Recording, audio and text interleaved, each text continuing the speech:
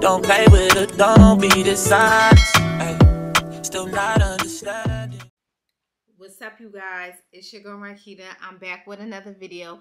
And as I told y'all in the other video, in our video from earlier, I was giving y'all a 2 for today because your girl been MIA for a little bit. So let's lock in. As you can see from the title, this is my review on Juliette Has a Gun, Musc, Invisible.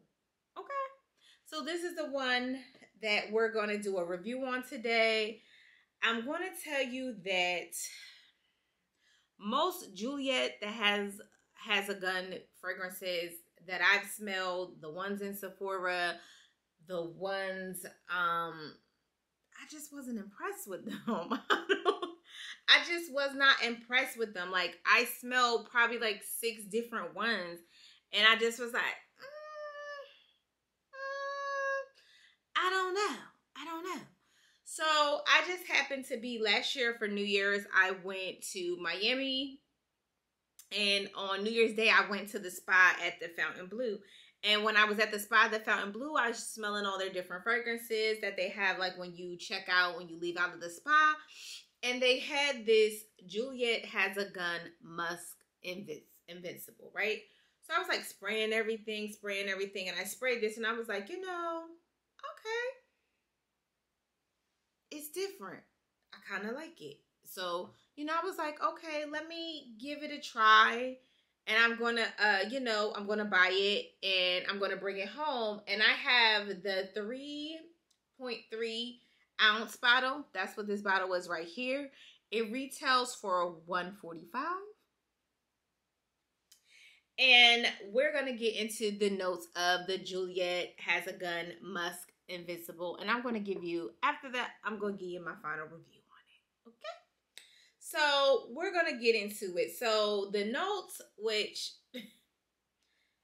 are kind of slim when I went and looked them up. But the main accords of Juliette Has a Gun Musc Invincible are powdery, musky, floral, and white floral. This is the shortest main accord list that I've ever read on any fragrance. And that's kind of why it's going to lead to my review on this. But this is, honestly, it has 4 main accords in it. That's it. That's all. The write-up on it is, it says, Musc Invincible by Juliette Has a Gun is a floral fragrance for women. It honestly, you guys, it honestly gives me unisex.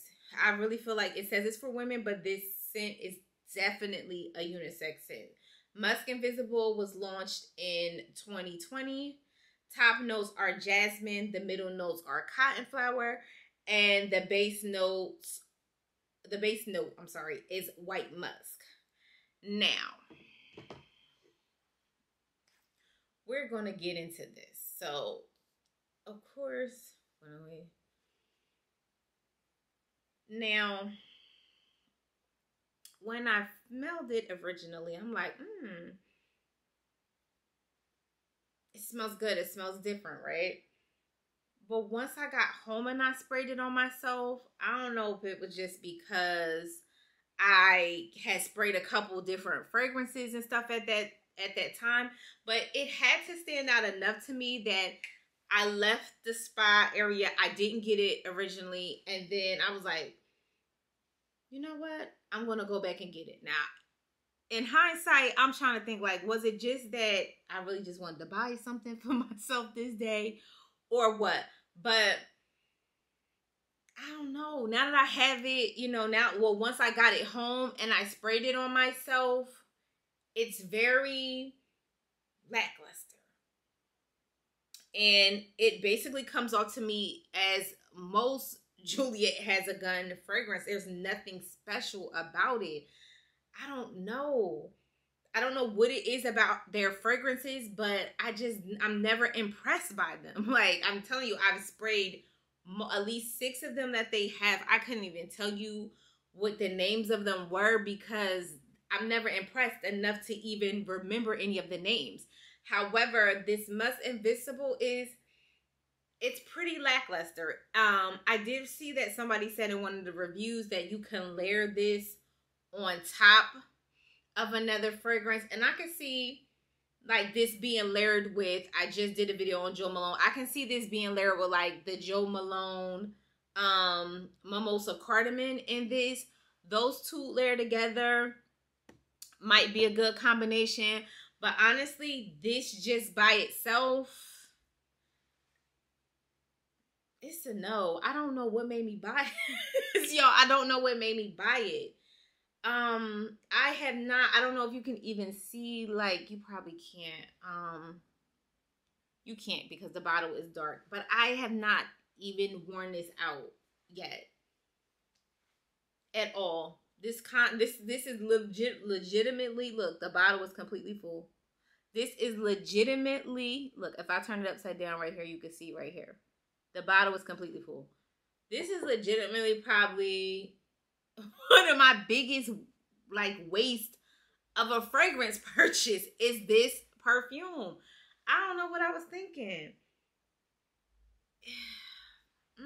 It's not it.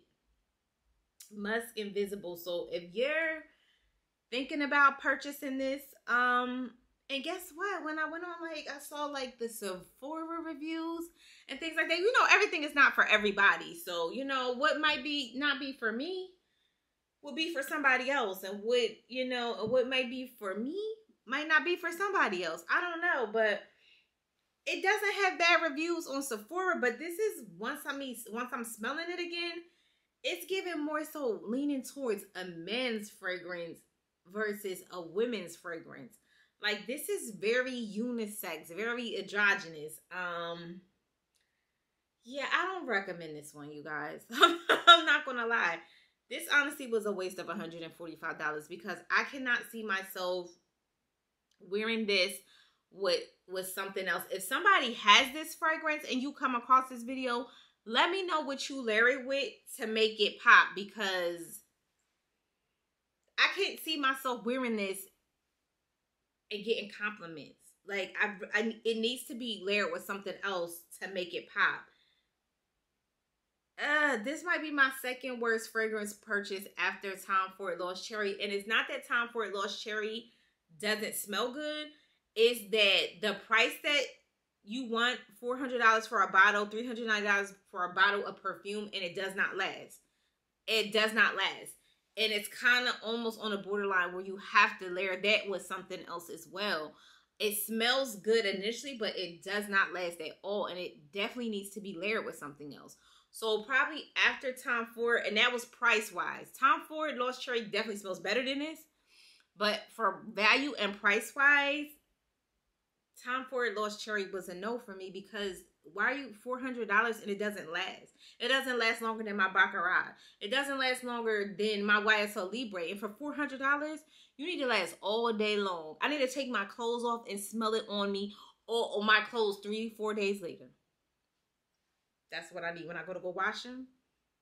I need to still be smelling Tom Ford Lost Cherry, and it doesn't do that. So Juliette has a gun, Musc Invincible. It's a no for me. I don't know what made me purchase this. And I'm going to purchase this joint up in Miami in the Fountain Blue Spa. I can't return this. So I'm just stuck with it. So if you're thinking about Musc Invincible by Juliette has a gun, I don't recommend it. Honestly, I really don't. There's not a Juliette in a gun. Juliette has a gun fragrance that I can honestly sit here and recommend to you. I don't know not one that I smelled that smells good. Like, that smells like amazing. They were just all just okay. Just okay. It was nothing special about them. So for $145, you can get a better quality fragrance. Matter of fact, I'm going to look up real quick. I'm going to look up their other popular things. I'm gonna just Google Juliette. I just want to see if other fragrances have more notes in them. Juliette has a gun, not a perfume. Okay, let's see. Not a perfume. Let's see. Notes. Let's see. Not a perfume notes. I just want to see because I want to see if they got other. Yes. Like, what is going on? Juliette has a gun.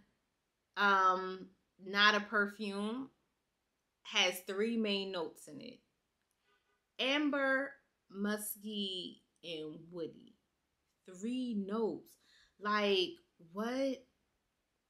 It's a floral woody musk fragrance for women, launched in 2010. Let me tell you, I don't know if they think simplicity is what makes them stand out, but it's a no. Like, these, like, the fact that it only has 3 main accords and that this one only has 4 main accords lets me know that there really is no depth to your fragrance.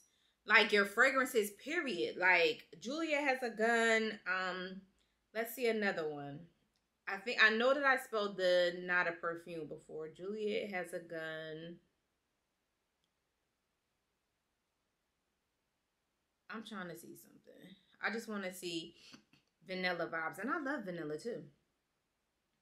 Juliette has a gun, vanilla vibes. I think I smelled this one as well in Sephora. Let me just say vanilla vibes.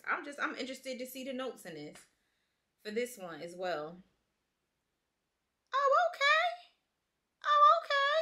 Okay, so Juliette has a gun, vanilla vibes.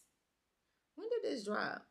It said it dropped in 2019. I love vanilla. I'm pretty sure I smelled this one in Sephora too. But this one has more notes. Now, the one had 3 and the other one had 4, but this one has about 7 or 8 notes. So it has vanilla, salty, powdery, sweet, amber, marine, woody, warm, spicy, musky, and balsamic. These are all notes that I like. I'm going to go smell this again. We're going to do a review on Juliette has a gun, vanilla vibes. I'm going to go to Sephora and do and smell that because the other 2 literally only had 3 or 4 main accords. Like, this, it doesn't have any depth to it. So I wouldn't suggest the Juliette has a gun Musc Invisible to anybody. Musc Invisible. Invisible. I said invisible. Musc Invisible, because that's what it's given. Invisible. I don't I don't recommend this for anybody.